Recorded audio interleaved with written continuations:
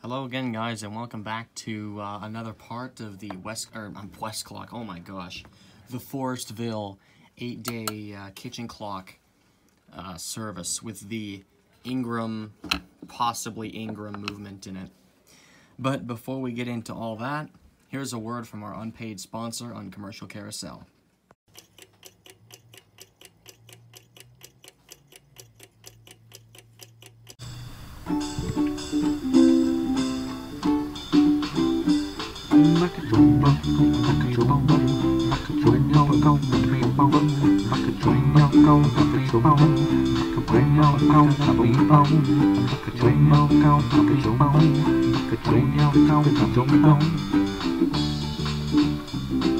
On the back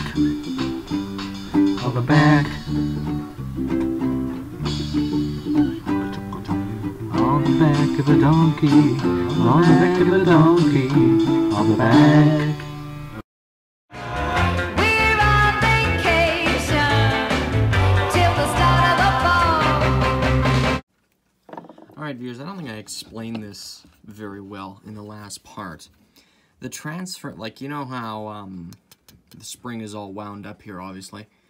You can see, you know, power is transferred all the way, you know, to the end here, where the balance wheel is. And then the balance wheel, just the escapement here. This just regulates... Sorry, something just fell over in the background. I'm testing a big bend movement over there, and it just did a somersault, so I don't know why that happened. Anyway, so our escapement controls how fast, or these three parts here, our escape wheel, our pallet fork, and our balance wheel. It's more so the balance wheel than anything else that controls the speed of how fast the spring comes down. And over the years, you know, people have figured out, okay, I can use this spring running down to accurately tell time with our time-telling system. I don't know the exact name of it, but yeah, with a 12-hour or 24-hour clock, whatever, you know, you can get this to work for you in that respect. Anyway, so the spring can be used to tell time, and yeah. But anyway, you know, without a balance wheel in here, you can just kind of flick the pallet fork back and forth to see if the spring will, or see if power is interrupted in this train of gears here. And as you can see, it's not right now, but it should be in a second here. It shouldn't run for too long. See that? Then that'll happen. This will happen when your clock is fully serviced and assembled and everything, and it'll just stop. So that's obviously no good. And yeah, there's our problem right there. It is a worn bushing, which I don't know how to replace as of yet. Well, I have an idea of how, but I don't have the result. I don't have any sort of machinery to do that as of yet. I don't think it's that terribly difficult, but still, we're not there yet. So I'm just replacing the whole plate. And what is highly annoying is, since this plate here is riveted on, I can't check for elongated bushings on this side unless I were to grab a drill press and drill all these rivets out. But I'm not going to do that. So that's great. I mean, this whole movement, I'm pretty sure all these movements were like this, where they had this riveted on plate. Too bad this wasn't screwed on. How much more would it have cost you guys to just, you know, take this off and, or, you know, put screws in so you could take it off anyway. That's not the case, so we can't do that.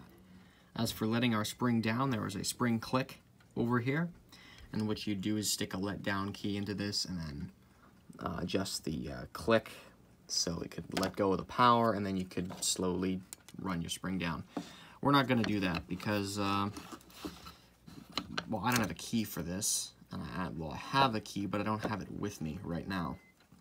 So that's great. And what we're going to do is I'm going to loosen this pillar nut here, take the pallet fork out, and I know I said power was interrupted on this, but I'm pretty sure we could probably get this to move if I just, you know, shake it around a little bit. I'm going to take the pallet fork out and let the gears run down like that. I think that'd be the way to go with this one. So we are going to do that. Where am I? Okay, here's my pliers here. Oh, there we go. And we're just gonna pop this out of here.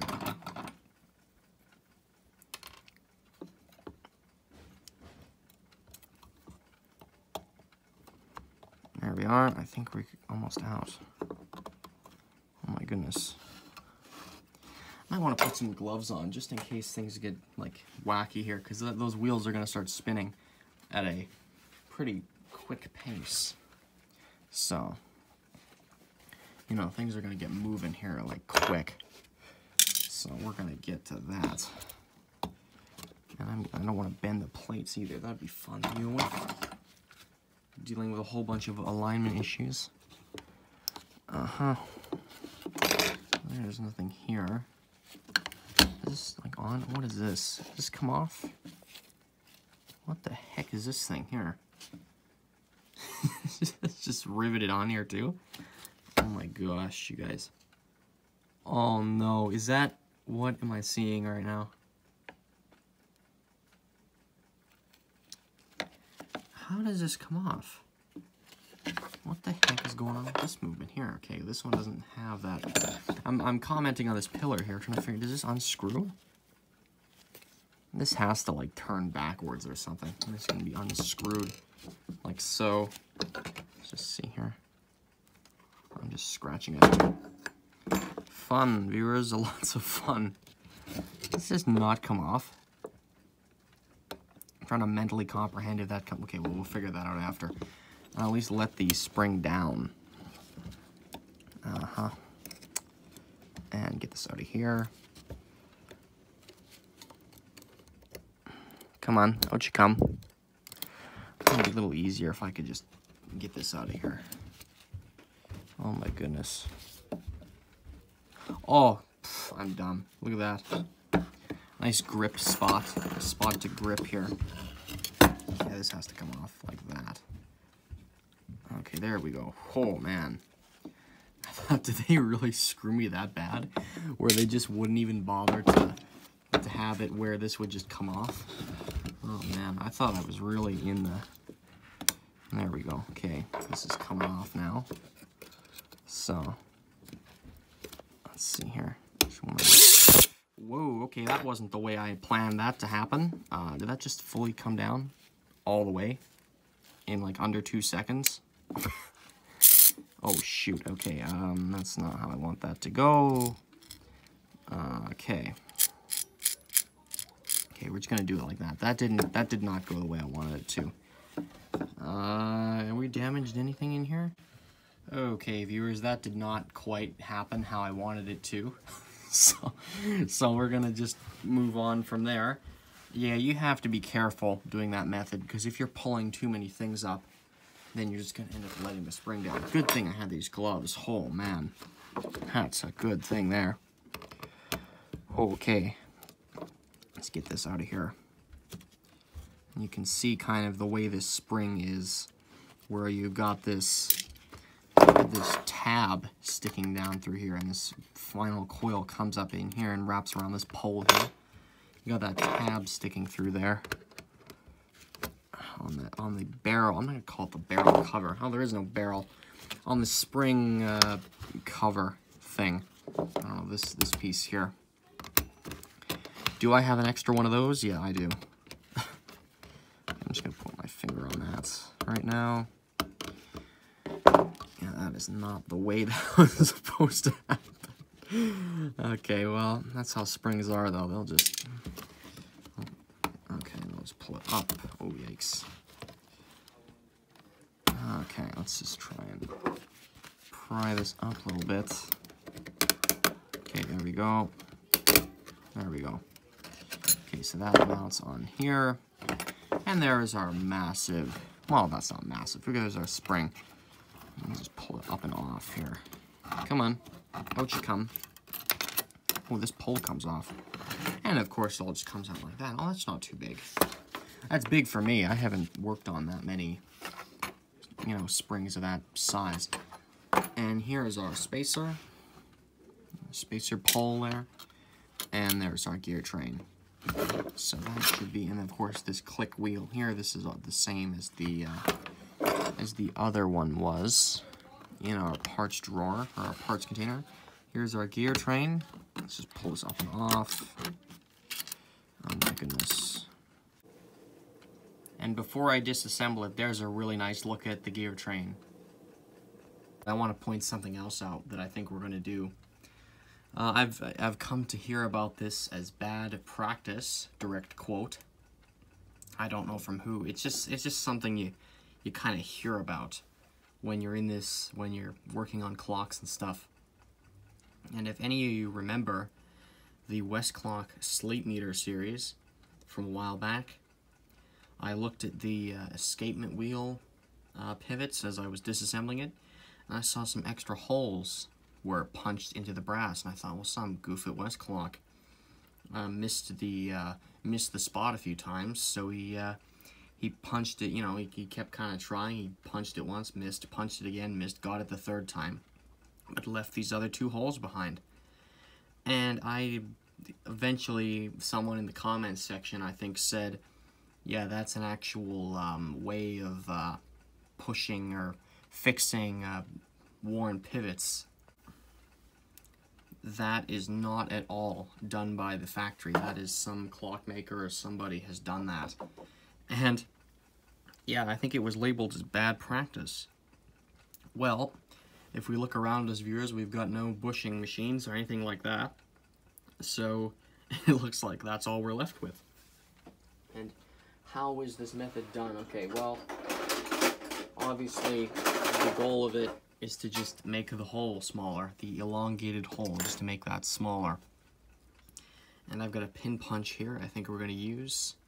And I don't know why it's known as bad practice. If you haven't got a bushing machine or anything like that, and you've got a situation like this, what else are you really supposed to do? Well, I can't exactly call up Ingram and ask for a shipment of top plates. Okay, I'm just practicing here on this regulatorless plate here, and I've kind of mangled up this one hole, but it doesn't really make much of a difference because this is gone, so it's not like you can really use this for anything anyway. Unless this screwed on, unless there was a version of this that had like a screw-on regulator. I don't know. But anyway, we have gotten this hole. I've been taking my pin punch here and I've just been like tapping it. Well, not like that, but you know, kind of have it in a certain spot and just really kind of whack it. And this hole here was perfectly fine. I just wanted to see if I actually could make it smaller, and I have. So that is okay. And I'm just going to try again here. Once again, this isn't really... The goal is just to push material forward. Oh, I don't want my... Oh, dear. Okay, yeah, let's just say I accomplished that. Yeah, I want to practice on this plate here a bit first before I go over to one of the other 2 and try and fix the bushing hole on there. Yeah, we could have used this if that was still there, but it's gone. So, hey, at least we get to learn something, I guess. I don't know, viewers. Tell me your thoughts and opinions on all this crazy Greg's destroying plates or something. No, I'm just kidding. Tell me your opinion on all this, on rebushing, well, not rebushing, but trying to fix bushings this way. I don't know.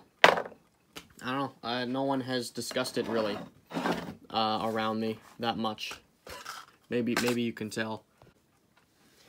And if you're gonna post something in the comment section going after me, at least make it constructive criticism, because I don't think anyone learns anything with, oh, you're an idiot, you don't actually know what you're doing.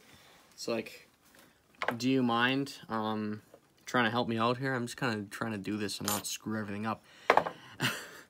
Also, these other 2 plates, the clock probably won't run as is with these.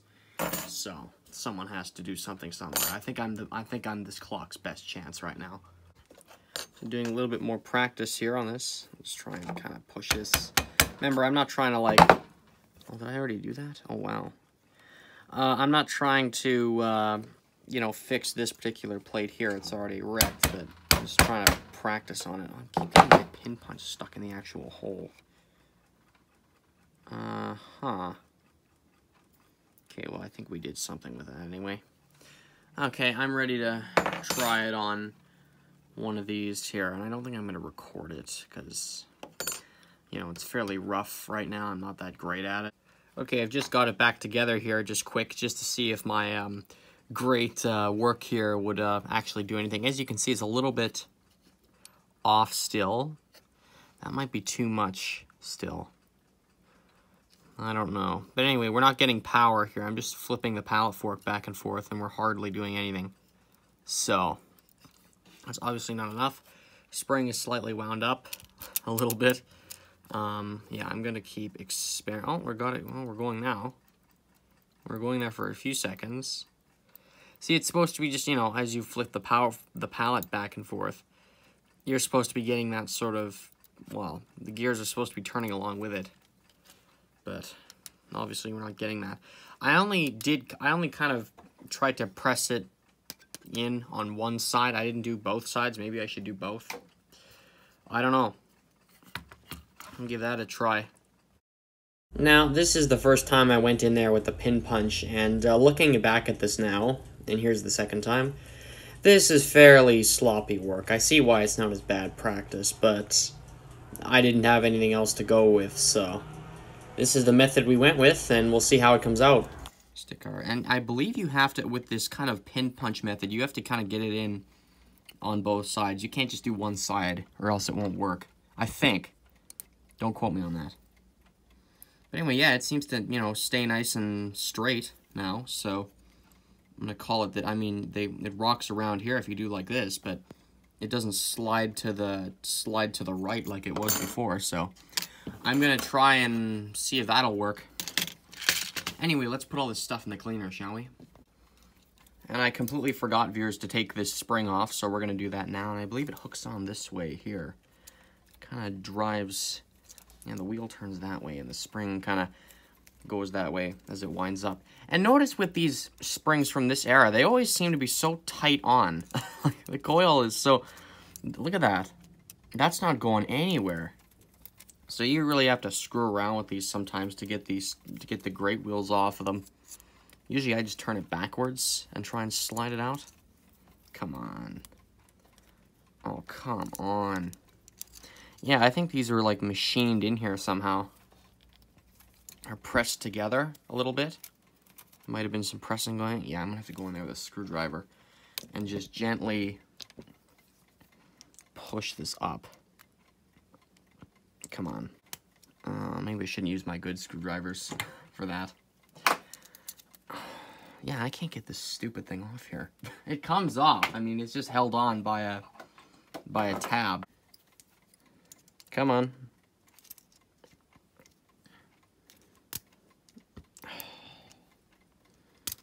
Yeah, these things can be so tricky to get off sometimes, because they're so tightly wrapped around that center coil there.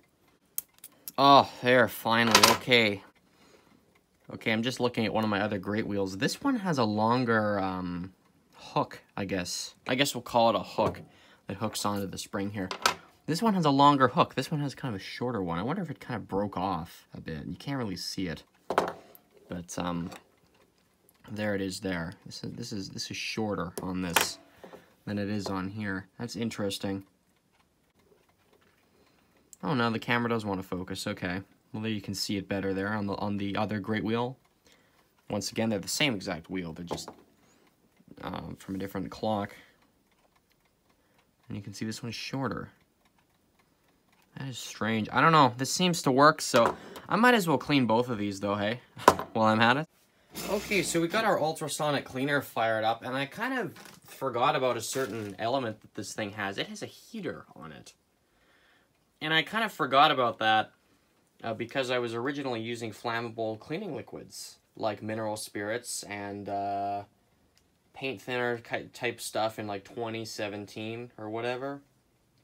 And, you know, I read in the instruction manual on the ultrasonic that flammable cleaning liquids are forbidden, you know, if you run the machine with the heat on. And it's like, oh, okay. And then eventually, you know, as things changed later down the line, as I continued experimenting with clock cleaning solutions, I came across Simple Green. And I've just found out that Simple Green isn't flammable. Well, if it's not a flammable liquid, then why can't I use this? So I'm going to experiment and see if the heater does a better job. I don't know. It might not. I'm not quite sure. This thing sure takes a few minutes to heat up, though. Like, I had to pour hot water into this thing already to get it to where it is now. So we have everything in the simple green container here. It's diluted with water. We have it in the container. We have it bobbing up on the ultrasonic cleaner there, floating in the tank. Run it for about 30 minutes, not with the heat on originally, but we're going to try the heat. I pull everything back out of there, pull it out of this container into this red bin here where the fluids can kind of splash around and not have any sort of, and not go out everywhere and whatnot.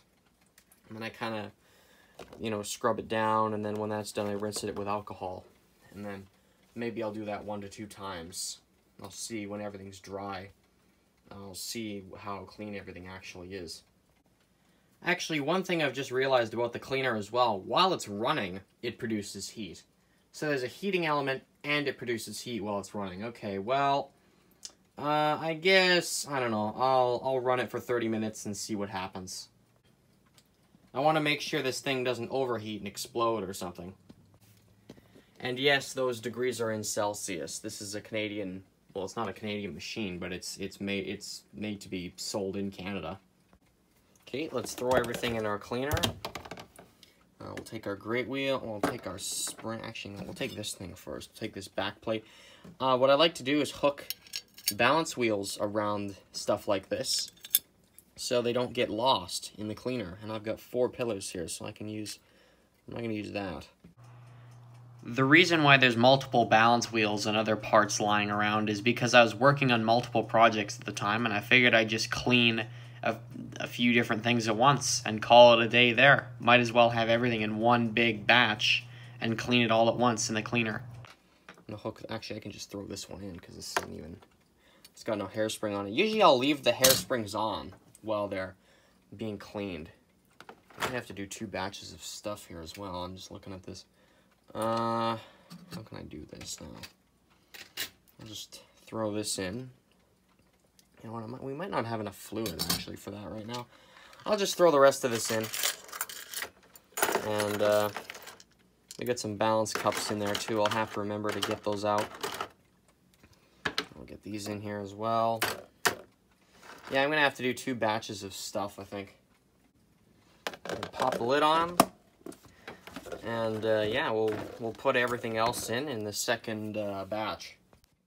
There you go, viewers. It may look slightly ridiculous, but there's our great cleaning here. I just kind of have those electronic parts just kind of for weight at this point. I just kind of have them to keep this container a little more steady on the open water here. Yeah, this thing is actually the perfect size. This Rubbermaid container is the perfect size for this cleaner. Oops, come on. I don't want it kind of jockeying one way or the other. Yeah, okay, there we go. I don't want it to tip, as you know, you don't want it to tip over and then spill the contents of the cleaning solution in the water here, so. Although these cleaners are, and this is a hack, by the way, these cleaners are meant to have all your stuff in there. Well, a little kind of hack or whatever, put your stuff in a container of some kind, have it in the water, and your ultrasonic bubbles and stuff will be able to go right through this plastic and still clean everything. So, you got that, viewers. That's not half bad. And now we will run it for 30 minutes. And I'll be keeping track of this temperature and all that. I'll be coming down here and looking at it. But anyways, viewers, yeah, we got our weight, or kind of weight on, although it's not, it's not the greatest. I might leave it off. Yeah, this is doing better without that. I don't know why I put that on there right now. Okay, we'll leave that off, and we'll run it for 30 minutes. Anyways, guys, I thank you for checking out this part of the Forestville, the Ingram, well, I think it's an Ingram 8-day movement. The Ingram Forestville porcelain kitchen clock. And I hope the cleaner doesn't explode on me, and it shouldn't. And if all goes to plan, well, I'll see you in the next part.